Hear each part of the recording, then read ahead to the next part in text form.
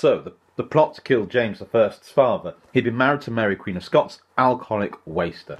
Mary Queen of Scots was pregnant, but Lord Darnley strongly suspected that she was having an affair with her dashing Italian secretary.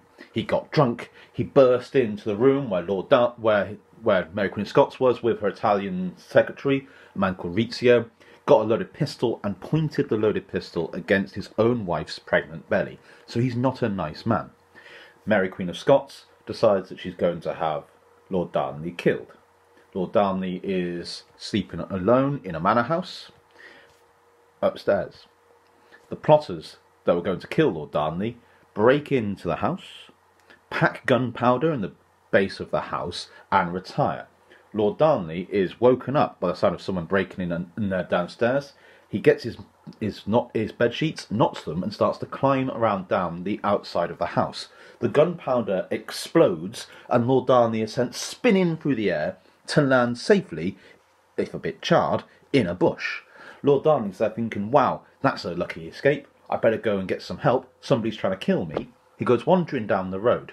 Meanwhile, the plotters are there going, great, we've killed Lord Darnley. Mary Queen of Scots is going to be very happy with us. Lord Darnley wanders down the road towards the nearest village to get help, sees some men in the distance, goes running to them going, help, help, someone's trying to kill me. And he runs straight into the plotters, who are busy celebrating, having already killed him.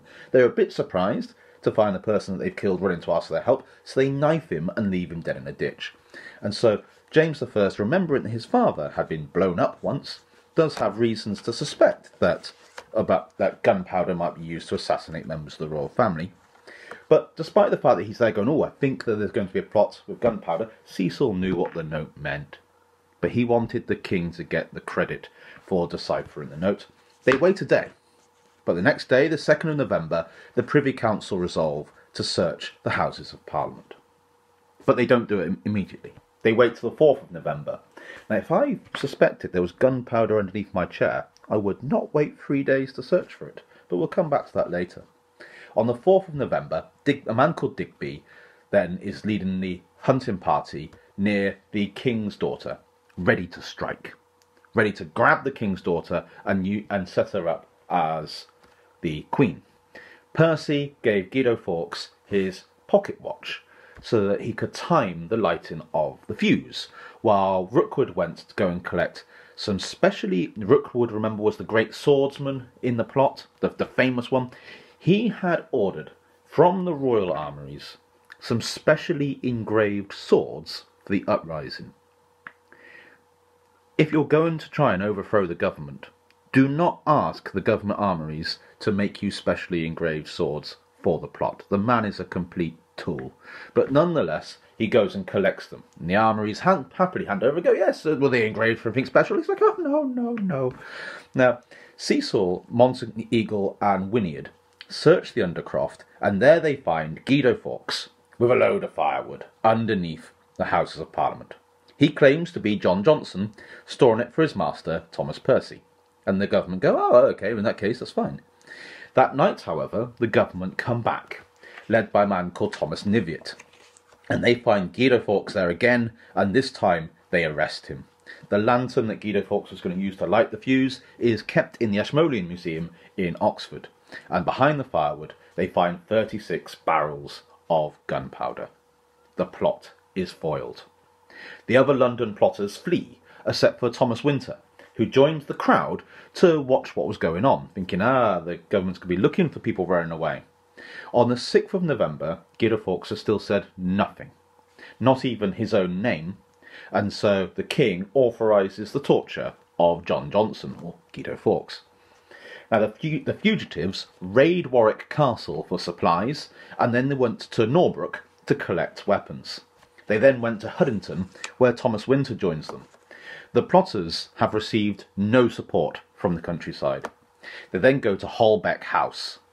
There they discover that the gunpowder they've got for their weapons is wet, so the idiots get the gunpowder and they spread it out in front of the fire to dry out their gunpowder. Understandably, the gunpowder catches fire. It doesn't explode because gunpowder needs to be contained to explode, but it burns, and it burns incredibly hot, spitting everywhere. And it does burn Catesby, Rookwood, Grant, and a member of the hunting party, Morgan. After this, most of the rebels are there thinking, what are we doing? And they leave. Only Catesby, the Wright brothers, Percy, Rookwood, and the now blinded Grant, blinded by the gunpowder, stay behind.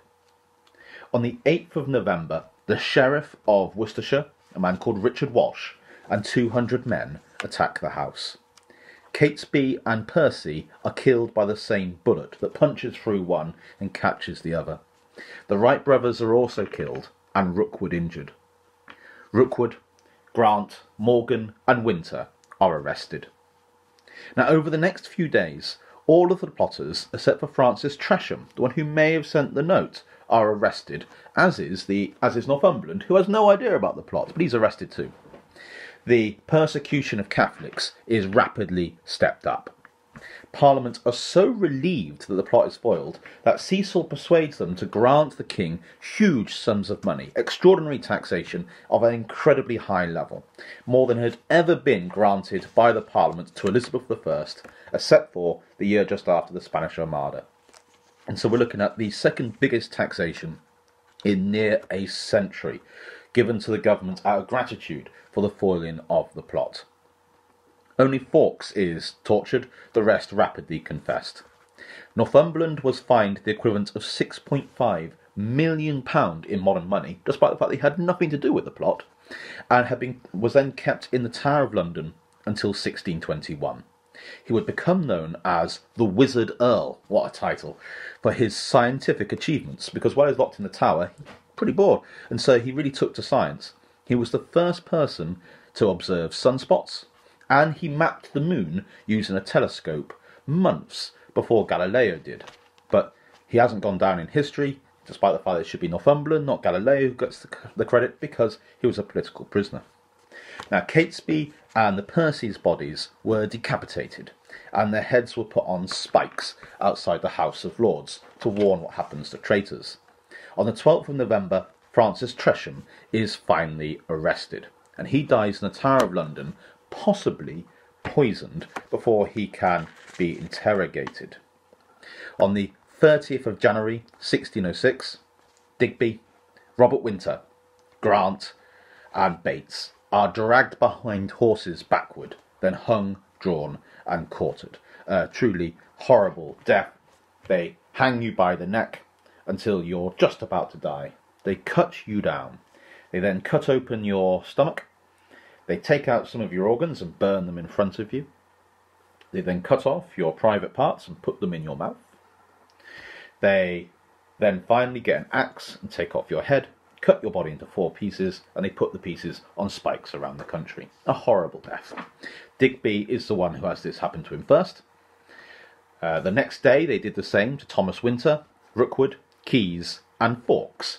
But Keyes tried to hang himself first. As they're putting the rope down, he tries to jump off and snap his neck. He failed, but Guido Fawkes thought that's a good idea, and he managed it and succeeded. In 1606, some very harsh anti-Catholic laws were passed, although many senior Catholics continued to work for the government. Despite this, it has to be said, James's reign was relatively, for the time, relatively lenient compared to what would be the treatment of the Catholics for the next 200 years. Now, in our next video, we will look at could the plot possibly have succeeded, and then we'll look to see if it had been a government conspiracy.